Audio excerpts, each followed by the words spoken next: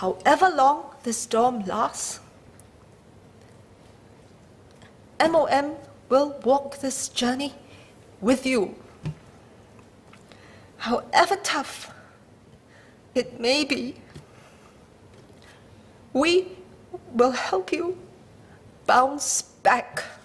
I would like to clarify if Minister Teo believes that simply slowing down the rate of EP and S-Pass holders is sufficient to ensure that local PMETs do not get displaced. I say this in part because this strategy, while it's a very blunt strategy, and for starters, we need to take into account base effects. So let me explain.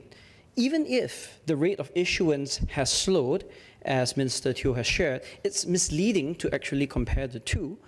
So for instance, a 20% increase from 50 people, for example, is 10 people, but a 10% increase from 200 people is in fact an increase of 20 people, which is larger in absolute terms. Now, I understand that 35,000 people is larger than 9,000, but the point is that the slowdown in the rate of EP and S-Pass issuance is less dramatic than Minister Teo claims.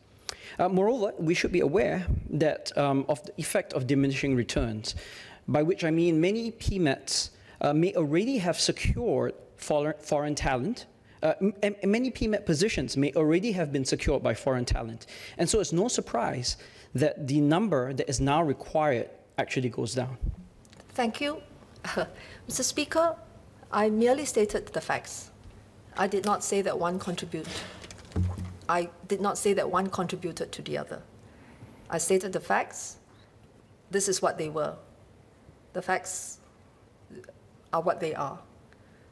But I thought that I should perhaps address Dr. Jamus Lim's other question. Are we satisfied with slowing down the rate of growth of EP and S-Pass holders?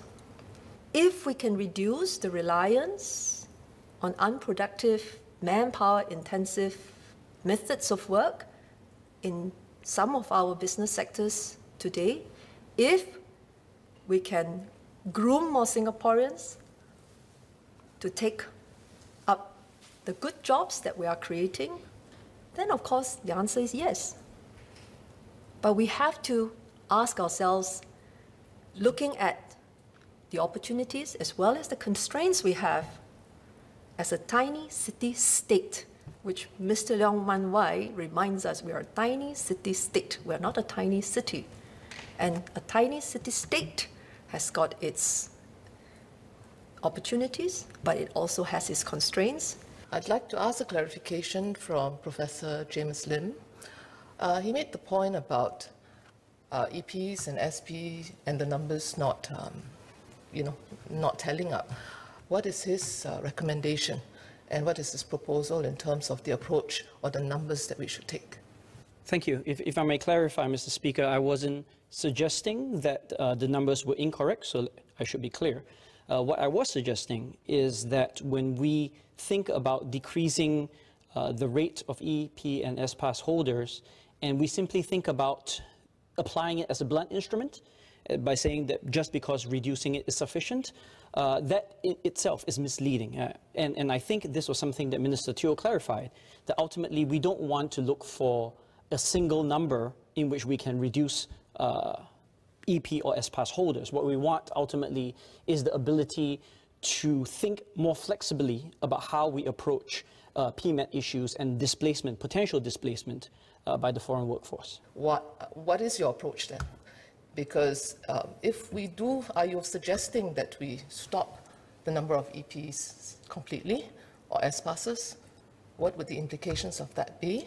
The numbers were reduced to almost zero this year. But of course, we all know that the reason why they were reduced to almost zero was because unemployment rates shot up. So it's unsurprising, of course, that the number of EP and S-Pass holders fell dramatically. So we shouldn't be looking at pure numbers in order to make our conclusions about whether PMETs are being displaced or not.